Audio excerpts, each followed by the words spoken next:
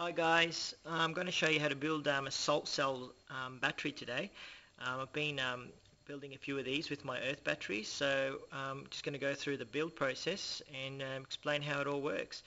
The thing I found about salt's got a few more amps than milliamps, sorry, than earth, and I think it might come in handy in future projects. So basically all we need is table salt, just your regular off-the-shelf table salt. A piece of vinyl. This will finish off the battery later. We wrap it around and it holds everything together.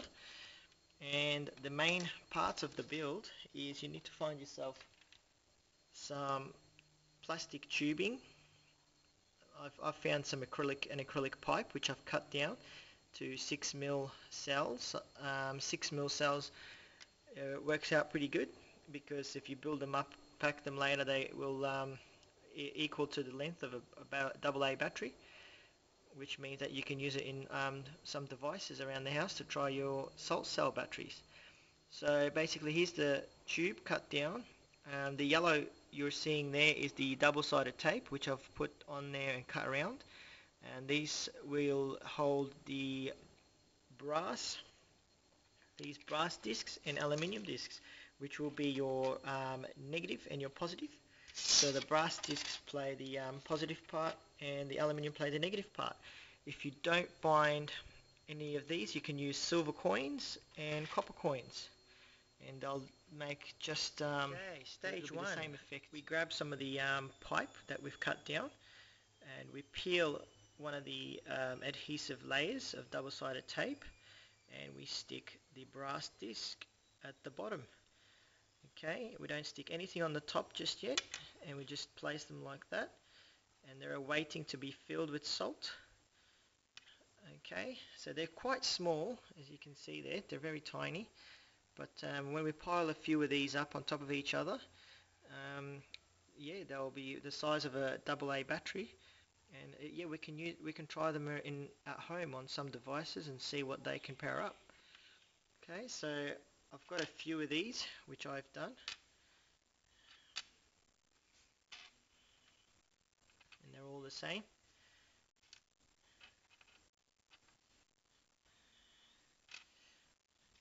Okay, now the only thing we have to do is just fill them with salt, and just have to be careful here.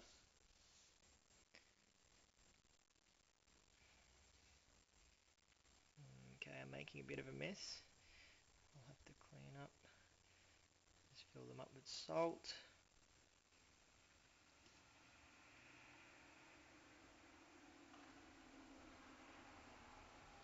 Okay,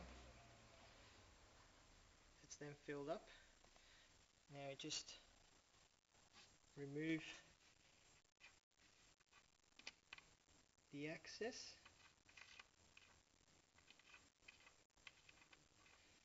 I'm just going to put the camera down, and I'll remove and clean these off, and then we'll go to the next stage. Okay guys, now there's the salt cells with the salt in them. Now I've got a syringe here just filled with water, just out of the tap, and we're just gonna add a few drops of water, just enough to activate the solution of salt. Just drop a few drops until you see it just about to overflow to the top. Okay, and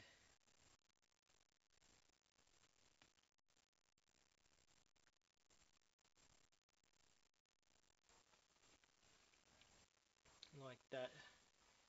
So that's the salt solution just being activated, and now we'll go to the next stage, which is putting on the negative aluminium discs. Now we're at the stage of putting the aluminium discs on top, so this is the easy part, just putting the discs just like that, and just pressing them down on the adhesive, and there you go. That's your salt cell right there. And you can just give it a bit of a shake just so the water mixes up with the salt. That's your first salt cell. And now I'm just going to do the same to all the others.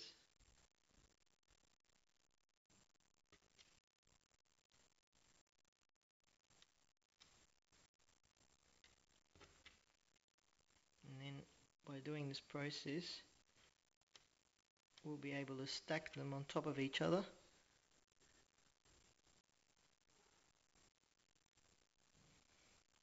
I'll just press all those down, making sure that they're stuck on.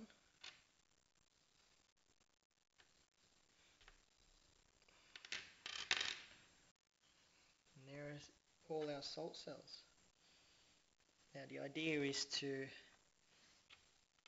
pile these up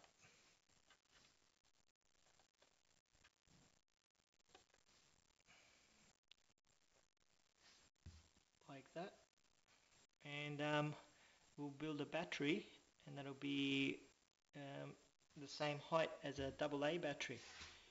So I'll just show you that. Just 1 second.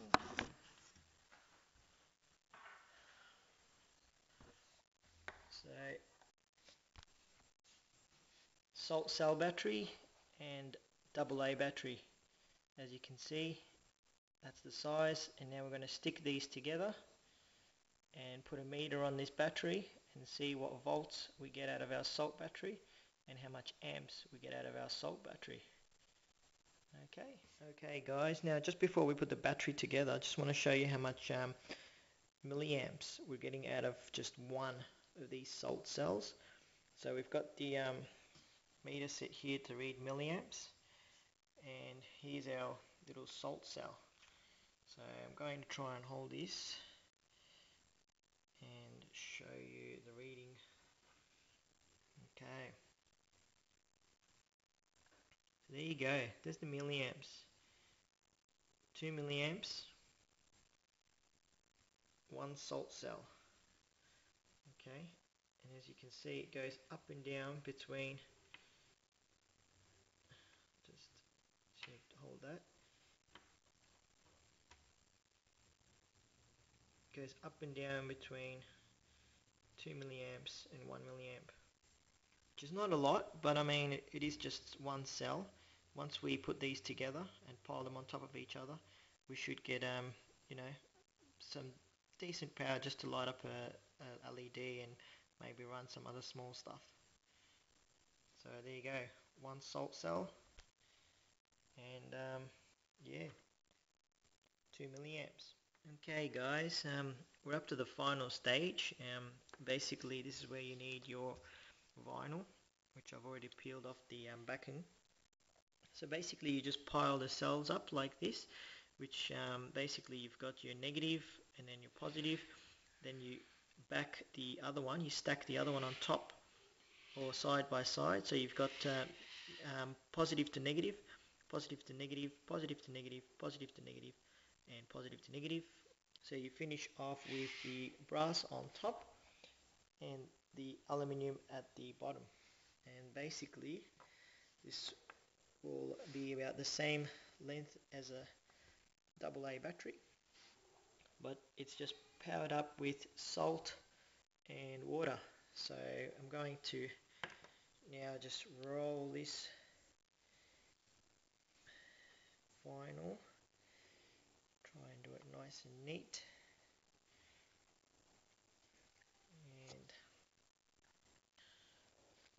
and basically you'll end up with something that looks like that.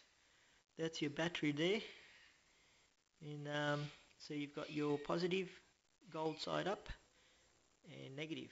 I'm just going to tidy this up now, and then we're going to put a meter on it and see what we get. Okay, here's the final result. That's our salt battery, and we're going to put it on the meter now. Okay, so we've got just put it on the meter.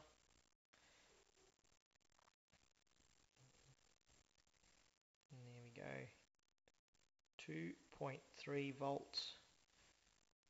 Not bad from a salt AA battery. So I'll just show, see if you can see that reading again.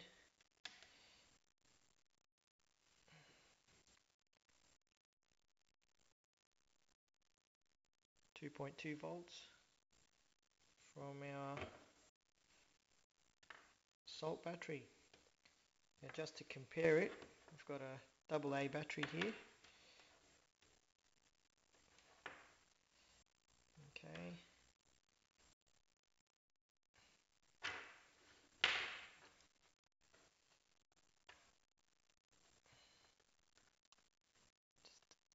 Just get the meter. Get the meter on this. Sorry about this. Okay. Bit tricky, but basically the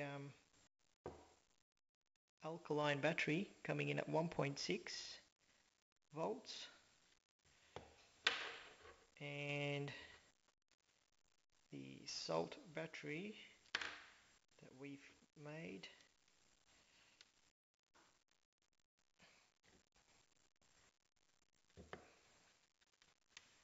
just get that connection right.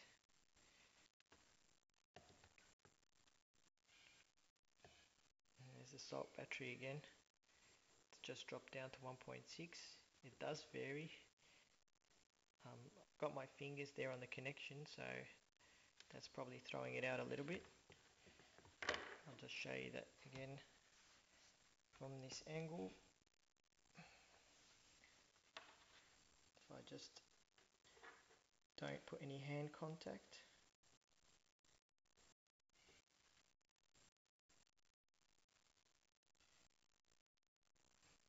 .9. So it's definitely rating higher than the AA. There you go, 2 volts there. Okay, now we're going to do the test with the Joule Thief. I'll just set that up and we'll test it out with the Joule Thief. Okay, now here's my test rig. This is my Joule Thief I made with an LED on there. First we're going to test it with the alkaline battery.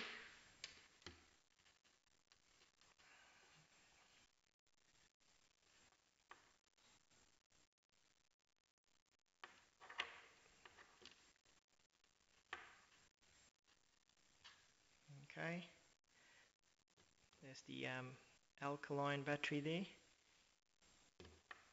Oop. Just got to get this connection right. So there you go. Alkaline battery with Joule Thief. And now for the salt battery. Here's the salt battery we made. Okay. Now make sure I get the connections right.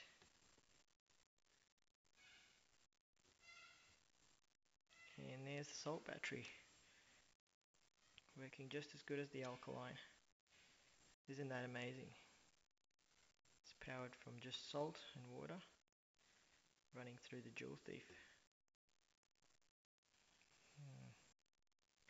And yeah, that's it. If you enjoyed this experiment, please place your comments and suggestions, and we'll take this further like the earth batteries. So yeah, salt battery, alkaline battery, you choose.